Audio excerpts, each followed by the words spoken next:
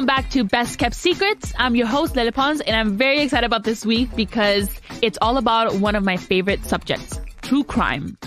I don't know about you, but I'm obsessed with crime stories. Every time I'm looking for a movie or TV show to watch, I'm always down to watch stories about murder and sort of like mystery stuff. My favorite that I've watched recently has been this Eye for an Eye. That was really good that I saw. It's really, really intense. It's like, I don't want to talk about it. It's really intense. It's called Eye for an Eye. Then I've seen The Unknown, which is really good.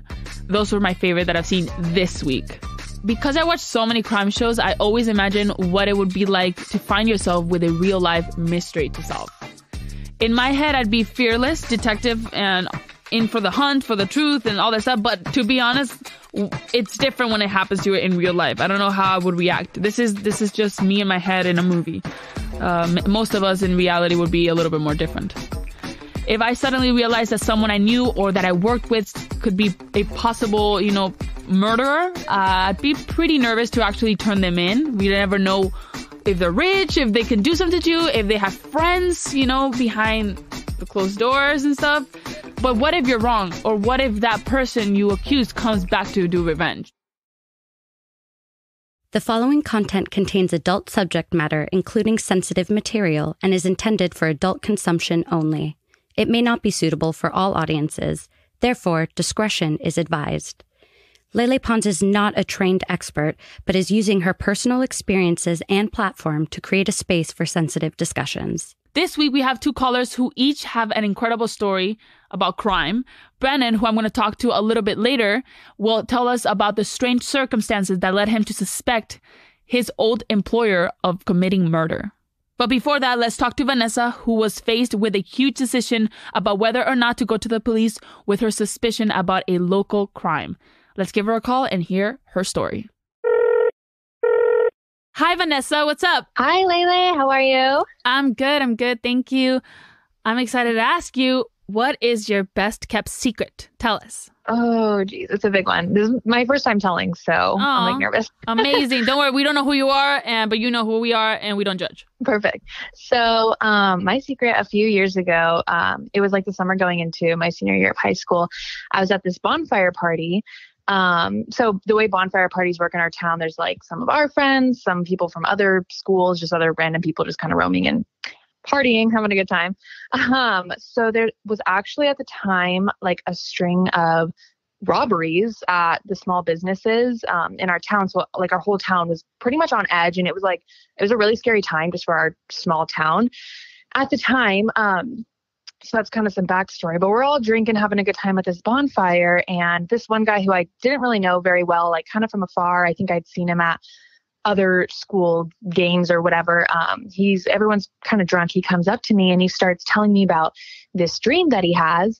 And he's telling me about how he went to this ice cream shop and he broke in with a brick, and he was like laughing about how he was eating all this ice cream, and then how he like broke into the safe, stole $5,000, like kind of flexing that it was wow. And so I was like, this isn't an appropriate joke to make with everything going on. And he's like, oh, it's not a joke. It was my dream. But I was like, I think he's drunk confessing to me. Like, what is this? And so I was even a little iffy with the details. I had a couple drinks, but I woke up the next day and I'm like, was I drinking?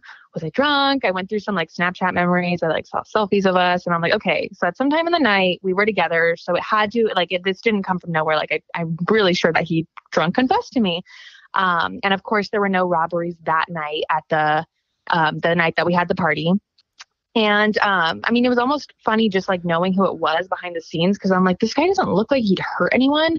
All the robberies, they were like at night, just like breaking in and stuff. So no one was like hurt, no armed robberies or anything, but it was still like really scary. And I'm like, just because I know doesn't like, the rest of the town is pretty on edge. So I waited a couple of days because I'm like sitting on this, like it was really stressful, a lot to handle. And then the next robbery though that happened was actually one of my good friend's parents' Italian restaurants. And so then I was like, okay, like this just got personal, if it wasn't before, now it's a big deal. So I'm like, oh, hell no. So I went to the cops, took my butt to the police station to turn him in, basically. And I went all confident, like, screw this guy. He stole from my friend's parents, blah, blah, blah. But of course, as soon as I start walking up, I'm literally shaking because I'm like 16, 17. I've never confessed to police about anything. So I'm terrified at this point. But I end up kind of telling them, I'm like, okay, he said it was a dream, but this is what he told me. And they didn't really release any information, but he was arrested the next day. And basically the details that I gave matched up perfectly with that specific ice cream shop. Oh, wow. Scenario. Yeah. So I was like, oh my God. And I didn't tell anyone, my parents, my best friends. Nobody heard him tell you at all? No, as far as I knew, no. I mean, everyone was pretty buzzing, like from drinks and stuff. So no one else heard. It was just us two. And he was like, just kind of trying to be funny about this dream. And I'm like, this is not the right time to make jokes about like robbing literally ice cream stores. So it was just me. Did they find proof that it was really him? Yeah. So like the story that I gave completely lined up with like everything from he broke the window with a brick to he was eating ice cream to he stole $5,000 from the safe. Like every single detail lined up. I guess they found that. Oh wow! That like there was ice cream eaten. Like, and again, they didn't tell me these details when I was telling them, but they obviously were listening. Like, okay, this is. Oh wow! Yeah, you know, you saved something. You did great. Thank you. I know it feels good, but like it's still scary because like he's literally in jail. Like someone is in jail because of me. And but do you feel guilty though? I don't think you shouldn't feel guilty. Yeah, not guilty. I'm like happy that I was able to like put that whole situation to rest. Like our whole town. Like in my head, I'm like, oh, I'm a town hero, but like no one else knows that, you know. So you never told anybody that you were the one who reported him? Yeah, I've never told anyone like to this day. What do you think people would say if they found out? I mean, I think now, being a couple years removed, it could be kind of a cool, maybe funny story. But at the time, though, there was way too much like tension in our town. Like everyone was really scared and on edge. So a couple years from now, I'll kind of like maybe tell some people, but that day hasn't come yet for me. So how long will he be in jail for? Yeah, so he was sentenced to 15 years. 15? Yeah, the fact that like none of them were armed, but the fact that it was multiple. He broke into a lot of places. Like it was a month-long thing, and sometimes like it'd be a once a week. He'd break in, sometimes twice a week. Sometimes there was like he broke into a lot of places. He's so stupid for telling you. No offense. Yes, I know, so dumb, and like doesn't matter. He had to have been like crazy drunk to even just like talk about it. Like. I don't know. And yeah, super dumb. Did this make you want to get into solving more crimes? You know, to be honest, I would say that's a good question because I've always liked the crime shows and stuff. Those have always. Oh, you like crime shows? I love crime shows. CSI is like one of my all-time favorite TV shows. Pretty Little Liars, all that has been like some of my favorite shows. So honestly, when I was going through this, I felt very like Pretty Little Liars. I was like, I'm going to the police station. Like this guy just told me about this. Like I just feel like kind of badass in the moment.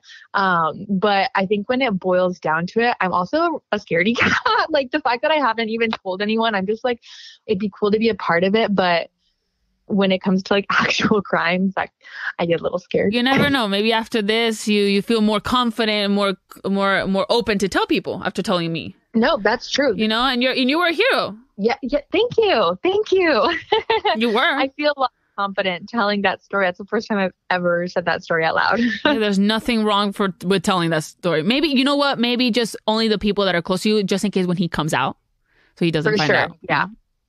100%. I wish you good luck. I wish you the best. I hope that you actually start doing some crime stuff. Like, yeah, thank you. I'll definitely consider that. I'll look into some like criminal justice or something. It's definitely interesting to me. Do it. And then if they're asking you like, have you worked on anything like this? You can be like, actually, I'm the one that did this and this and this. That's your portfolio. Right.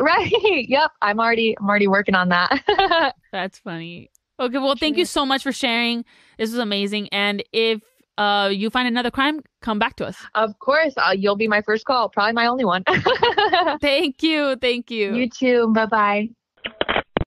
Well, guys, we were talking to a hero. I mean, seriously, you have no idea how many times police and everybody tries to find the guilty person.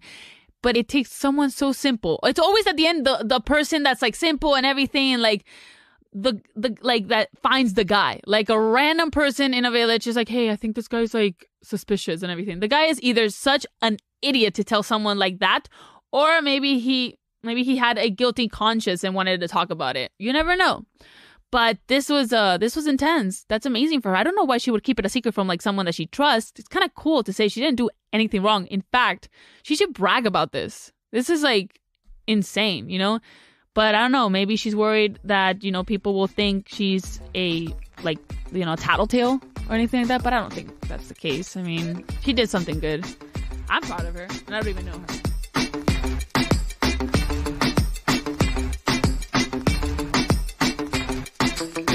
Holy shit, that was a good story. I can't wait to hear the next one. But before that, we're going to take a quick break, but we're going to be right back.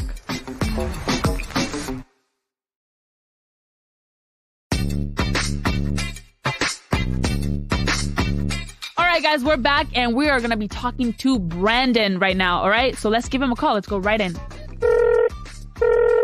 Hi, Brandon. Hi, Lele. How are you? I'm good. So tell us, why are you here today? What is your best kept secret? So, long story short, I used to work as a home care aide. So I would take care of like older people that need like help and, you know, wheelchair stuff. They can't move around by themselves.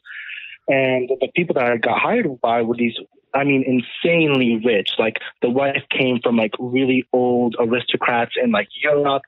The husband had this crazy job working for like the U.S. government and stuff, like this crazy money.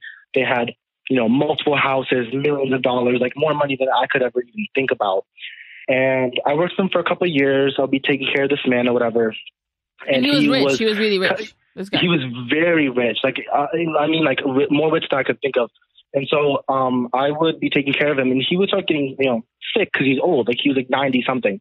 And I would be giving him all his medications. That was part of my job to make sure he took his like liver and anti-seizure medications, all the things I needed to keep him alive. So after I noticed he started getting a little more sick, I noticed his wife started moving around a lot of their assets in terms of like property, cars, this. Like she would ask me to move some things from one house to the next, like very like sporadically, and I was getting suspicious. And all of a sudden, I would come over to take care of the man, and he would like have a lot less of his medications, like the ones that he would really need. And I would ask her, like, are you sure like he doesn't need it anymore? Like these are very serious medications to take him off of. And she'd be like, yeah, no, he's fine. Like trying to play it off, like he's fine. And of course I would trust her because she's the wife. How old was the wife? The wife, 70, like 2 or 3, and the man's like 90 something, like 94, 95. So she's like 20 years younger than him. But this is the craziest part of their like thing. And I found out about, you know, talking to the daughter, that the old man, like the man that I was taking care of, he had this like kind of like almost insurance policy from his old job. And basically the insurance policy comes with a personal driver, a company car, a personal assistant, and then $550,000 to $600,000. So like almost over $500,000 every single month. Like literally every month he would get a month. So like every year they would probably make like 12 to like $17 million in retirement money. That's his retirement money. That's how much money they had. His? Yeah, it's his. Oh, wow. And so, but here's the thing. So I'm snooping and blah, blah, blah, blah, blah. And the wife starts having their like legal people over all the time. Like I would be, you know, cooking the old man food. She would come and be like, oh, you have to leave right now. You have to leave. Like the lawyers are coming over. You must leave. And I was like, okay. That's weird. Very weird. Yeah. So I was getting suspicious. I found out that she found out reading through his lawyers that his policy doesn't last until he dies, but it lasts until she dies because she's married to him. So technically she does not need to have him around to get all of his benefits. And so next thing you know, within like 2 or 3 months, she starts taking him off all his medications. I don't take him to any more physical therapy, any more like of his health things, whatever. And then she kind of like fires me. And then I found out from her daughter that a month later, the man died. Oh, it's for sure she did it. I'm sitting here like looking back at it, like she was spending probably $30,000-$40,000, you know, a week to keep him alive with all the things that she had to pay for and blah, blah, all like she had servants on, cooks and chefs and dog walkers, everything. She fired everybody, drowned all his money, took him off all his medications, and she just had the lawyers come over and like re-sign all of his stuff to her name. And then, in my opinion, she killed her husband.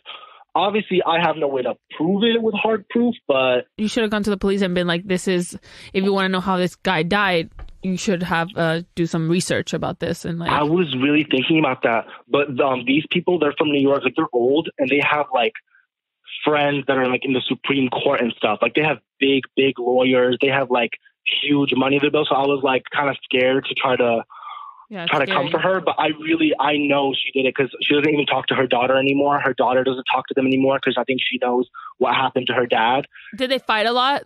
Yes, they did. Like, the daughter was like, my mom is definitely like money hungry. She's never worked a day in her life. My mom was just like, some rich, greedy woman, blah, blah, blah. But he shouldn't have given her the money then. Well, that's the thing. The old man, he was kind of like, he was not in the best condition, and it took a lot of care to keep him alive, basically. And so she was like, yeah, once you realize that she doesn't need him there to make that $550,000 a month, she was like, oh, bet. Wow. And how do you know that it was by not taking the medicine? Was that the reason why he died? Well, he had to take medicine to not clot his blood for his liver, anti-seizure medication, anti-stroke medication. He had like also diabetes and Alzheimer's. And so basically like, to take him off all of that will back up his body with like toxins, like, his kidneys will start to fail. And like literally you could see him because I would go back to visit him every time when he had the medication and he looked sick. Like there's more liver spots. He's like shaking. He could barely be awake. So he was in pain. He was very in pain. I would ask her, I'm like, can I take care of him? Can I give him something? She's like, no, he's fine. Just leave him. And I was so concerned because I'm like, are you paying me to take care of your husband? Like, is that what I'm being paid here to do? Wait, so when he got his medicine, did he feel better? Obviously, right? Yeah, because the thing was like, without them, basically, like if he doesn't take them for too long, you can tell that he gets sick because like his eyes will get yellow and like hazy.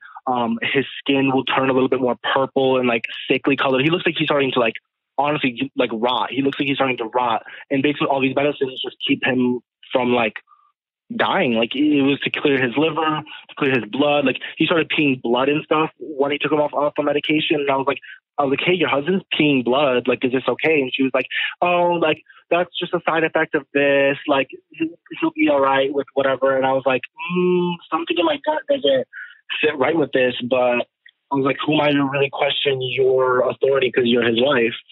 Thinking that she has his best interests for him.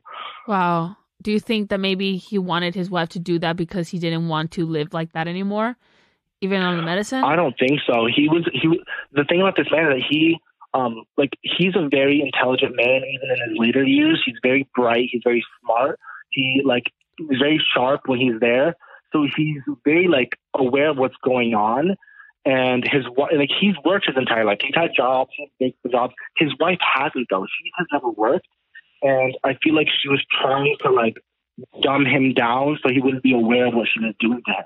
Did you say anything about finding the medicine hidden in the drawer to the wife? Did the wife ever tell you anything? That's how I noticed that he first started getting put off his medications because she would usually have them all laid out by his kitchen, like by his breakfast table. And so I'd be serving him with breakfast. And then later as I'm going through his, just snooping through this stuff because I was concerned, I find that in the back of, they have a shared dresser because their bedroom is shared. In the shared dresser, underneath clothes and towels, I find a bunch of prescription refills for the medication that he's supposed to be on because it gets delivered to the house every week, and it's all just being stashed away. Every week we'd have that's crazy, 6 to 8 pills being delivered, and all these freshly full medicines are just being hidden away. And I was like, why don't you just flush them or anything? I don't know why she's keeping them, but they were just stacked away. And I was like, at this point, it's too late to give them to him. Well, that's crazy. I'm with you. It sounds like she was up to that, up to bad things, but I guess there really is no way to ever know. But it's it's obvious. It's so obvious. If you're there, you see, it all sees her, a woman who's never worked, an easy $600,000 a month just to not have a husband anymore. I'm so sorry. The mask there, and that's the thing. She was never that sweet of a woman ever. Were you scared to tell anybody else, or like because you thought like they were powerful and like you didn't want to get in trouble? Oh, extremely. I was so afraid because like just from working with them for 2 years, I saw how quickly she could like flex her like power to get what she wanted. Like back when like things were kind of crazy, she wanted to have like a private music like opera concert or something for herself. So she rented out all of like the like hall, which like is this crazy big opera house. She just rented it out like that because she knew somebody. Like she always knows somebody somewhere. And I was like, I'm not messing with somebody that's rich. What the like she'll bury me. She'll bury me with her husband. I knew it. Do you feel guilty for not saying anything? Like I do, honestly, because like he was a really sweet man, and his daughter was heartbroken when he died. Though I wonder where his daughter was this whole time. The daughter lived maybe like 10 minutes from us in New York. Like she lived, around the corner or whatever. But she herself has a couple of health issues, so she was like really worrying about herself, like taking care of herself at the moment. So like I think she knows her mom. Doesn't she want to like, get her mom in jail or something? Like she could try, but the thing is though, like the mom has all the money. Like every time those grandkids would come over, and those grandkids were like 5, 6, 7 years old, like really little kids. She would give each of those kids $10,000 in cash every time she saw them, because she told me the reason why she gives them that is because if she takes out more than that, then she has to report it to the IRS. So she's like, I'm not reporting the money to the IRS, so I'm just going to give them all $10,000. It's fucking crazy, bro. Super rich people are really She's crazy. like shelling out money for no... I'm like, what does a 5-year-old need 10 grand for? She ever give you money? I mean, she would like pay me like well enough for like the job, because I was like, oh, like considering the work I did and like, the kind of money they had, I was like, oh, I'm being paid fairly. I feel like I'm being paid nicely. But then towards the end, she would come home early from like way earlier than I would expect her to with lawyers, and she would just pay me like, $600 just to leave. She's like, I'll give you $600 just to like go home right now. Hush money? Literally kind of like hush money. And I was confused, but she would always be like, oh, you work. She would be like, you work so hard, blah, blah, blah. I need you to go now. Here's extra money, go. And I would never really question it until he died. And then I was like, oh my God, I took the hush money. I'm so sorry about that. This is a big like thing like for you. Like this is like a huge. I travel with them. I remember I would fly like to their other houses. Like they would go to Europe sometimes. Like they were like really rich, and like I would travel everywhere with them. Like they had a yacht and stuff and blah blah blah blah blah. And, all of that. And then once she realized she didn't need him around, she was like, okay. Because I would see like because when I first started working for them, when I saw how much staff she had to take care of this man, I was like, oh, you must really love your husband, huh? But then I realized it's because she thought she had to keep all that money coming in. But that's fucked up. I'm sorry, but I am with you. Right? Isn't that sad? The girl is with you too. The daughter, it's just. I bet the other people who are working there are with you too. This girl's a murderer. Right. At least you cared about him. Right. So be happy with that. Right. That's a lot to take in. I'm like, you want to hear about a multimillionaire killer? I got one. But it's honestly not your best kept secret. Mm-mm. It's hers. True. Like imagine she comes in here and tells me what she did. I'd probably be like, fuck, get out of here. I don't think she would ever admit that to a soul. I don't think she even admitted it to herself yet. But thank you so much for sharing. Thank you for telling us this. This is really helpful for like the show. Oh my God, this is a great story. Thank you so much. Yes, thank you for having me, Lele. Stay safe, Lele, all right? You too. Bye. Bye-bye. It's crazy what money can do. Seriously, like it's so stupid. And plus, like if you think about it, yeah, she's 74 or something. That's still 20 years younger. Like I wonder if she met him when like she was 15 and he was just like 35. Like I don't know when they met. I don't know their story, but they did fight a lot. She sounds like a woman that she wanted money. And the daughter, I feel so bad for the daughter. That's fucked up for her too. I wonder if she can like fight for that. Like the daughter should have money as well from the dad. She should. She's getting it from the mom, but that's hard. I feel really bad. And it's really sad because the man probably died in pain. I hate to say it, but like the way that the medications helped him and the way that when he didn't take it, how he looked, I'm sorry, that's for me the saddest part is how he died. And to be honest, I probably would have done what he did because people like this are so scary. They're so powerful, sadly, and they probably have so many connections and shit can go wrong if you mess with them. So, and she looked like she sounded like a scary person. So I don't know, better to stay away from this and, but I would be traumatized.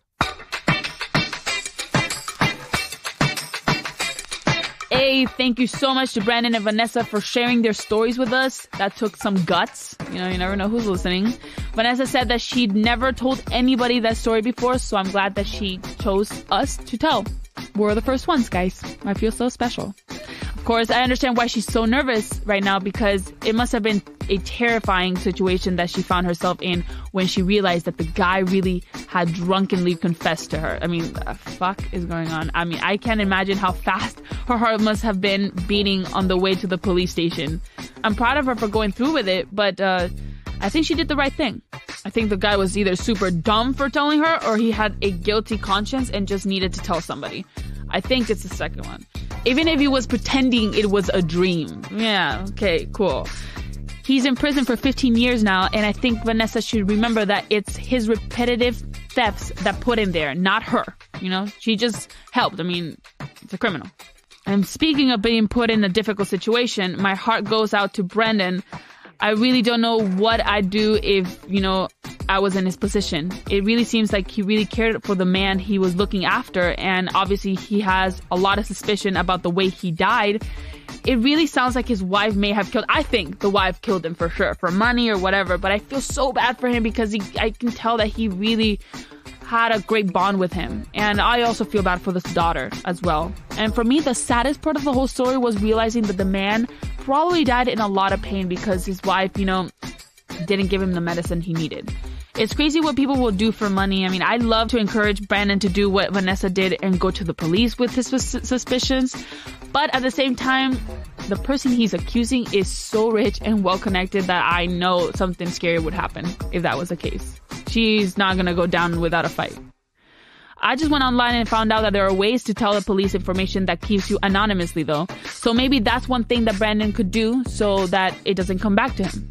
But I don't think so, because he really does. It's either him or the daughter. One of them. This week's show has given me a lot to think about, so I want to ask you guys one thing.